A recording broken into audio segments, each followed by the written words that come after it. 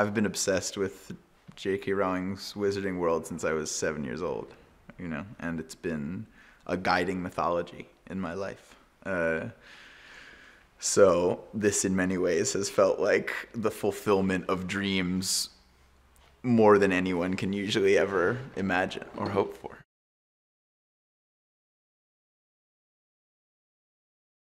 Credence is a part of this society that is trying to stamp out irregularity in the human race. That's the idea. And he was adopted into that world by a foster mother.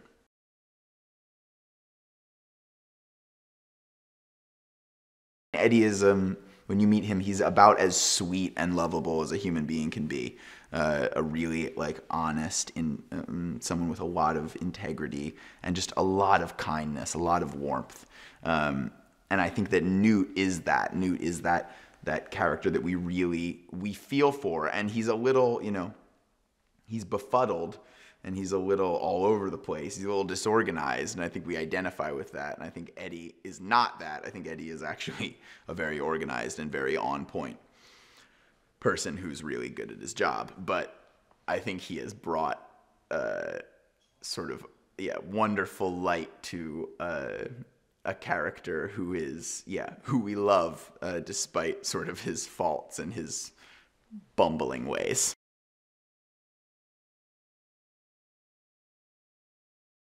The thing you have to understand about David Yates is he'll give you a note, and then he will not walk back to the monitor. He won't even run back to the monitor. He will bound. He leaps. So this is a brief example. Oh, all right, we're gonna do that. And he's snapping his fingers, and his eyes are actually glowing, sort of a phosphorescent glow. And you can just feel this, he's so excited to be engaging in this material. I mean, unbelievable energy, unbelievable amount of excitement, and that is contagious. Not just for actors, for everyone on the crew. And the kindness and the care that he brings to a set is, again, it's contagious.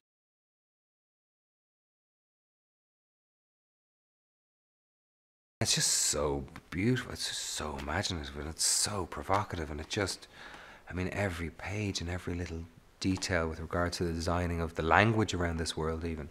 At the idea of, in a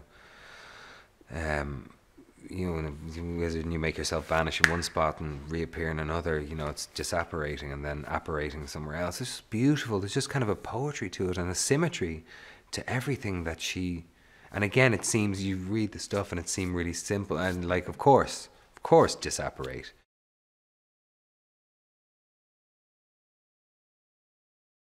He's highly skilled, he's incredibly well trained and rather powerful.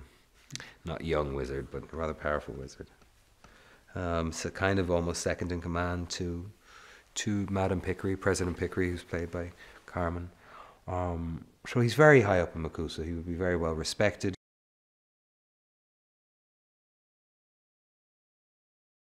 In this film, he's very proactively chasing this mystery that is kind of running amok across New York City. This, we don't know what at the start of the film, whether it's a beast or a spirit or an entity or what it is.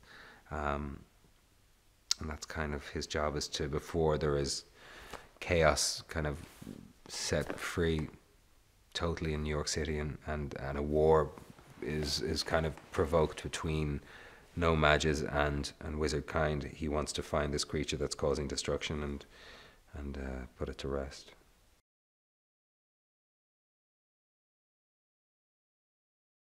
Watching David work with all the actors and seeing how he digs and digs and digs to find the truth of the characters, but really does, and what the emotional and the psychological experience or viewpoint of every particular character at every particular moment is.